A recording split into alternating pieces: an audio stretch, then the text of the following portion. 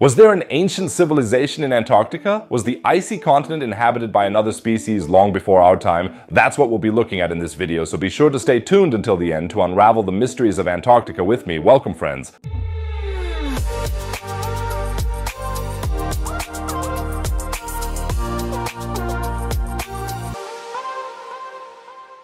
The icy continent has long captured the imagination of mankind. Let's try to get 500 likes on this video so that the algorithm can show it to even more people who can then also immerse themselves in the fascinating world of Antarctica. Humans have colonized almost the entire world in the past, from Africa to Europe, Asia, across frozen straits to North America, and then South America, and finally across the dangerous and rough seas via Southeast Asia even to Oceania. But one place is missing: Antarctica. It is generally assumed that no historical human settlements were established here. Yet the Antarctic shore is not that far from the southern tip of Tierra del Fuego. You would have to travel 966 kilometers via the Drake Passage to get from Tierra del Fuego to Antarctica. For comparison, to reach New Zealand, the Maori probably had to cover thousands of kilometers in their canoes called waka. They then reached the new shores of New Zealand from a place that is still unknown today, somewhere in Polynesia. Such a journey, even with primitive means from today's perspective, is therefore possible. And the question arises as to why this should not have happened in Antarctica. The question of the colonization of Antarctica is apparently asked by many, as YouTube is full of rather dubious videos on the subject of civilizations in Antarctica. These theories can be roughly divided into two groups. Firstly, did humans colonize Antarctica in the past? Second, has another non-human civilization left its mark on Antarctica? Let's start with the first claim: were there human settlements in Antarctica? The Piri Reis map is often cited as one of the main arguments. This map was drawn up in 1513 by the Ottoman cartographer and admiral Piri Reis. 21 years earlier, America had been discovered by Christopher Columbus.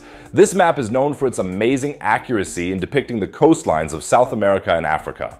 At that time, many world maps looked as if they had been drawn by children and did not accurately depict the exact appearance of the coastlines or the distance between the continents. The Piri Reis map is above average in this respect. But perhaps the most fascinating aspect of this map is the depiction of a mysterious land south of South America, presumably near the South Pole, whose position is suspiciously reminiscent of Antarctica. In terms of position, it could be the area of Antarctica known today as Queen Maud Land, which is claimed by Norway. Some of you might say that now. Yes, but Antarctica is also south of South America, so what's the problem? Today it is assumed that Antarctica was only discovered in 1820. That's right, we've only known about Antarctica for almost 200 years. And here's a really crazy fun fact: Uranus, the planet, was discovered before Antarctica. Uranus in 1781, Antarctica in 1820. If you're making small talk at the next party, I suggest you throw this fact out there. But if that's the case, what's the Piri Reis map all about? People like Erik von Däniken, for example, not only claim that Piri Reis not only depicted Antarctica on his map, but that he depicted the exact coastline of ice-free Antarctica, which could only mean that he got this information from an ancient civilization that had lived in Antarctica for so long that it was still ice-free. So perhaps people discovered Antarctica earlier after all, and then perhaps settled there. And did this ancient knowledge somehow reach the ears of 16th century sailors?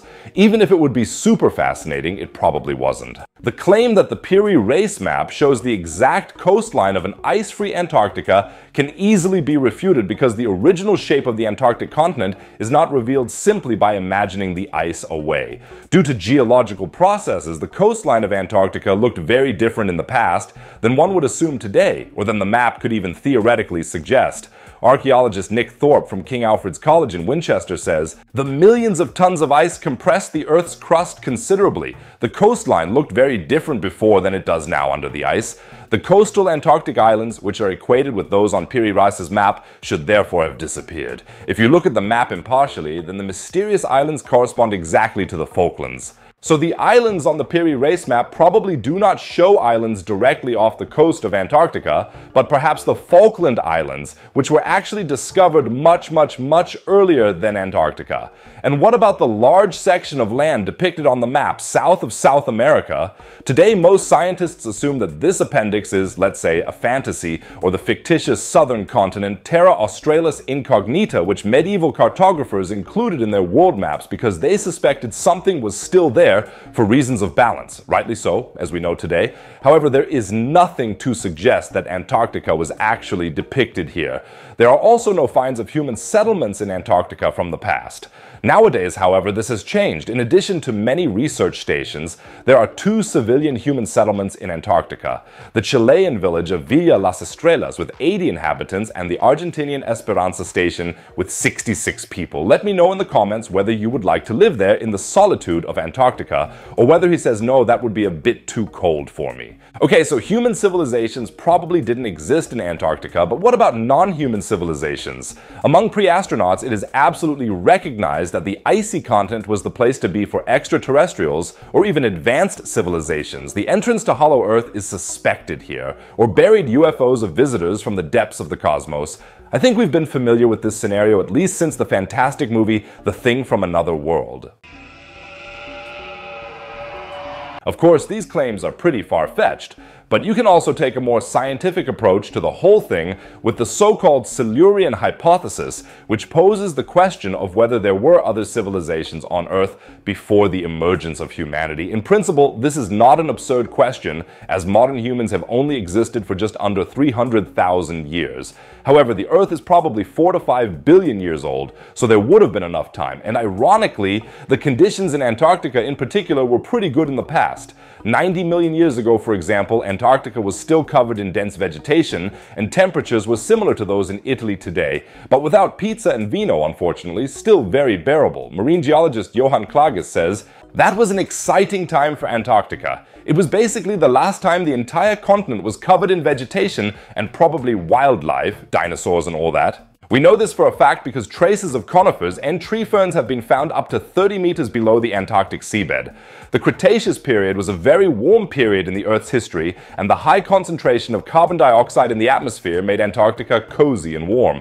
Warm enough for a non-human intelligent species. Then we should probably find some remains of it, right? Again, we keep hearing about alleged pyramids in the eternal ice. Like here, for example, a curious geological formation that can be seen on Google Maps. Is this a structure of a pre-human civilization? An alien pyramid in the ice? No. Professor of Earth System Science Eric Rigsnyo from the University of California says, "This is just a mountain that looks like a pyramid. Pyramid shapes are not impossible. Many peaks look partly like pyramids, but they only have 1 or 2 such faces, rarely 4. And we can also look under the ice for such potential remains." This map here was created from a combination of radar and satellite data. Red are peaks and green is land that lies just above the current average sea level.